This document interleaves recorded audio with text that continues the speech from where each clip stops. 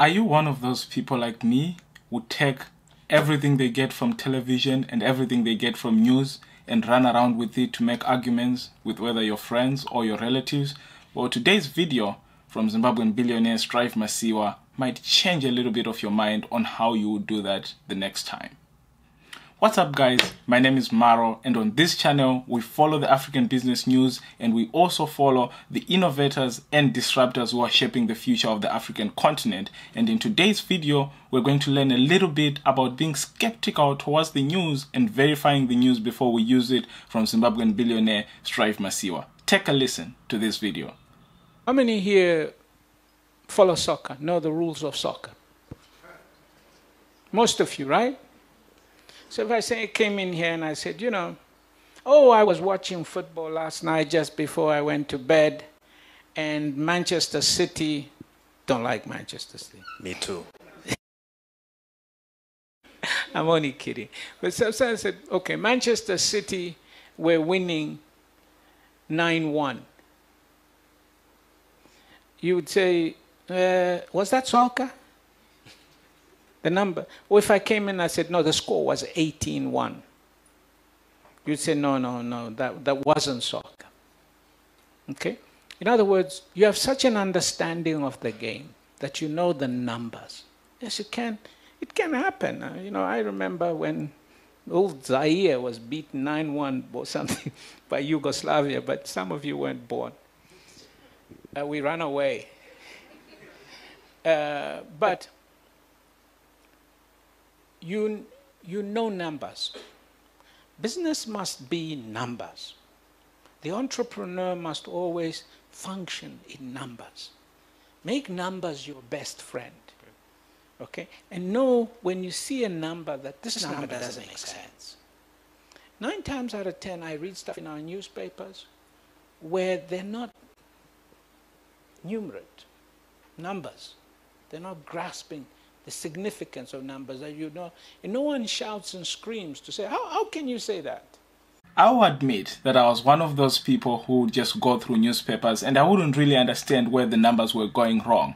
Until this past week, I came across a video on social media that kind of put me across and said, really, you might want to evaluate that. And this video has gone viral on Twitter. Maybe you have seen it, but it is the perfect analogy of what Strive Masiyiwa was talking about here, which is that no matter how big a channel you're getting your news from is, or no matter how big of a newspaper it is in print, you might actually want to check and say, hold on, these numbers don't make any sense. You want to know what I'm talking about? Watch this upcoming video.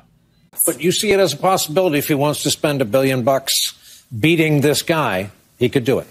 Absolutely. Somebody tweeted recently that actually with the money he spent, he could have given every American $1 million. I've got it. Let's put it up on the screen. When I read it tonight on social media, it kind of all became clear. Bloomberg spent $500 million on ads. U.S. population 327 million. Don't tell us if you're ahead of us on the math. He could have given each American $1 million and have had lunch money left over. It's an incredible way of putting it. It's an incredible way of putting it. It's true. It's disturbing. It does suggest, what we're talking about here, which is there's too much money in politics. Well, at first value, it might seem like these guys actually know what they're talking about, which is that they're saying, well, a candidate in the United States election, Michael Bloomberg, spent $500 million in an election, which, of course, he dropped out at the end because he couldn't qualify in the primaries. They say there was $500 million which was spent by Michael Bloomberg, and there's 327 million, which is the population of the United States of America. And they say, well, he could have given everyone $1 million that they would go home and solve all their problems instead of wasting this money on running for the election, and he would have actually had change for lunch, as they say. But you say, oh, hold on, look at this. I mean, there are two ways you could look at this. You could first put all these people in a line. 327 million Americans, they're put in a line. You want to give them $1 million each. You know who will get money? The first 500 people in the line will get $1 million each. 500 multiplied by 1 million is equal to $500 million. The rest will not get any money. But well, of course, if you just want to use the mathematics that we were taught in school, you would divide 500 million by 327 million. And you would get approximately $1.53, which is that if Michael Bloomberg was actually going to give out all the money that he used in the campaign to every American, they wouldn't get $1 million each, because there are 327 million Americans and not 327 Americans. They would each get $1.53 approximately. And this is the epitome of what Strive was talking about, which is that someone like me who likes to make arguments could have taken this argument straight from TV, gone around, running around. It doesn't make sense.